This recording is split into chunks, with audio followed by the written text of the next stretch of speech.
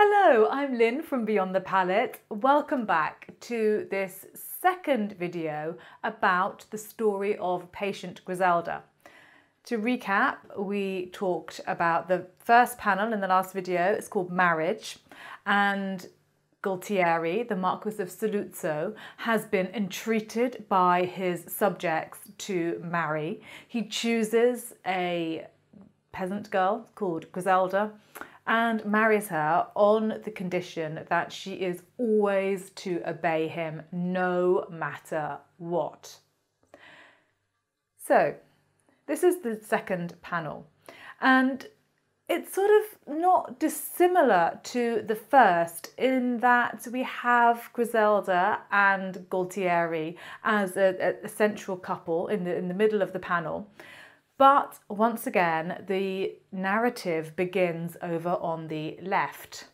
And there are sort of three, over on the left-hand side, there are three little individual scenes that tell quite a spine-chilling story. Of these three, we need to look to the conversation going on to the right-hand side first. This is Gualtieri in his customary gold, chatting to a man in dark robes, and he seems to be pointing, gesturing over to the left-hand side of the painting.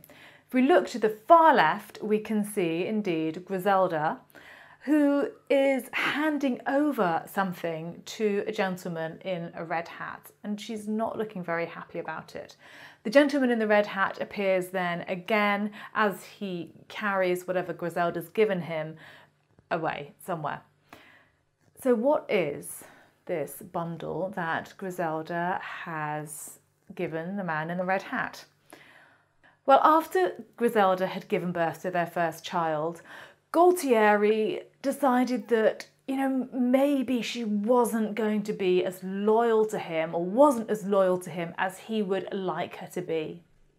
No particular reason why he might think this, but he thought that he would test her loyalty, and he decided that he was going to test it in quite a big way, to say the least.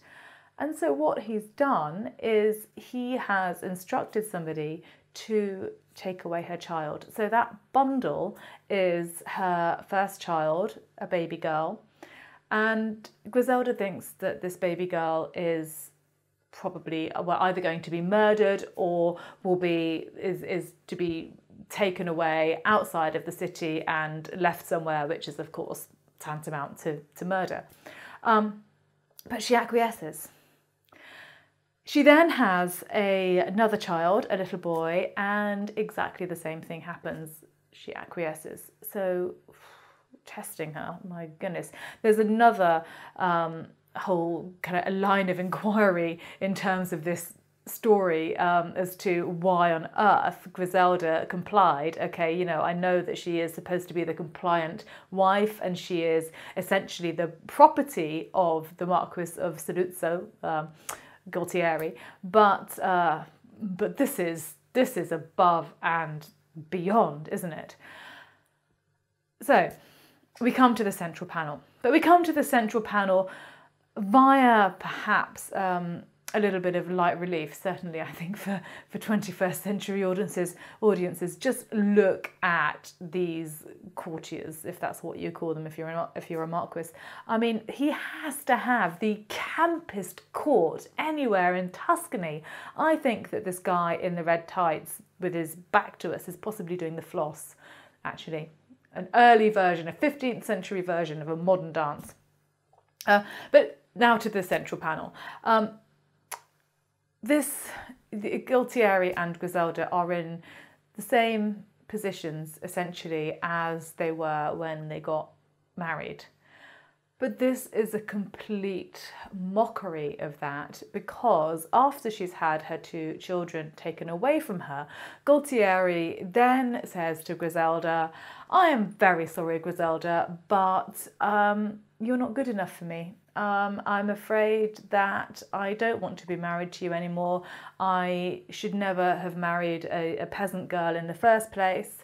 I'm divorcing you so you can go. Thank you very much. Goodbye." that's the central panel. You can see then Griselda, if we move over to the right-hand side, you can see her stripped of Gualtieri's, or of the robes that Gualtieri has given her, only down to her petticoat this time. She's not naked, which is just about the only upside in this horrible tale. And she is sent back to her father's house. You can see her going back to her father's house to the very far right of the painting. I mentioned when I was talking about the first panel that animals play a really important role in these works. And in fact, as the story becomes darker and darker, their role becomes more and more satirical, but could also be viewed perhaps as a little bit of light relief from the horrors of the story that's going on. So just take a look in the front of this painting at these three animals. We have a bear and a deer and a peahen.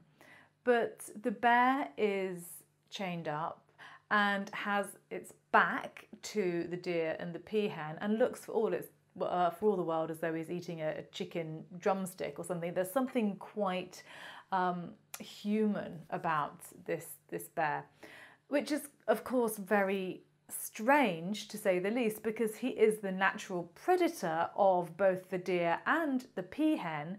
But instead, what is happening is that it's in fact the deer that is threatening the peahen's egg. This isn't right at all.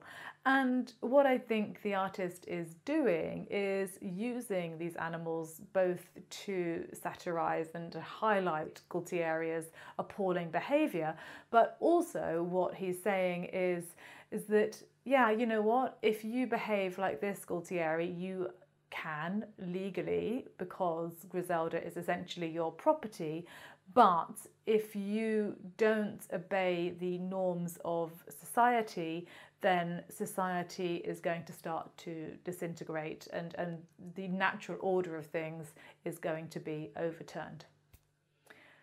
It's not quite the end of the story. There is a twist in this tale.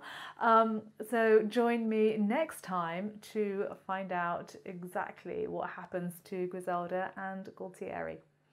Bye bye, see you soon.